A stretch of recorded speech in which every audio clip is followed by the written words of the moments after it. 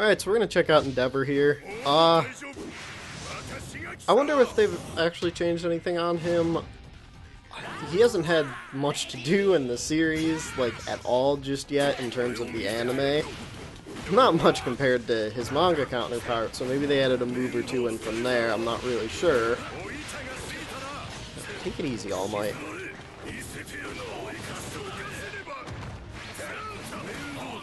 Alright, gotta take him down. Where is he? He had like a fire... Oh, there it was. Fire arrow.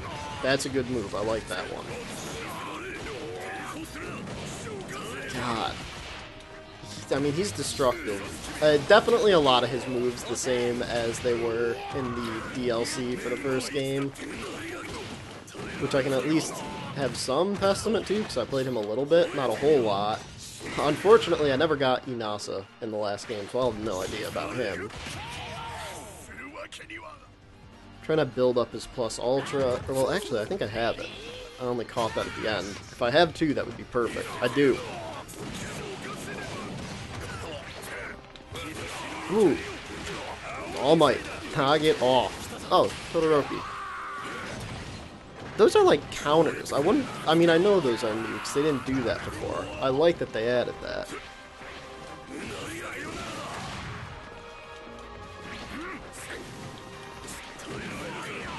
Ooh. That's a nice charge move. I don't know if he had that last time. I don't remember it. Just because I don't remember it doesn't mean it wasn't there.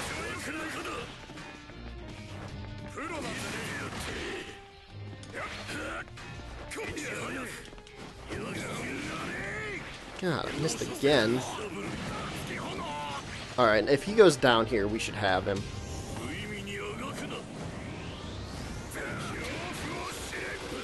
Oh, I messed that up. I don't know why I did that without making sure I had him.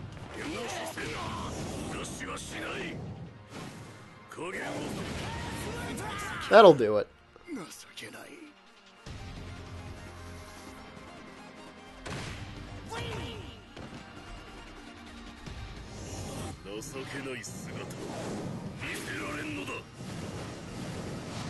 So it looks like he has another different outro animation, but that's about it.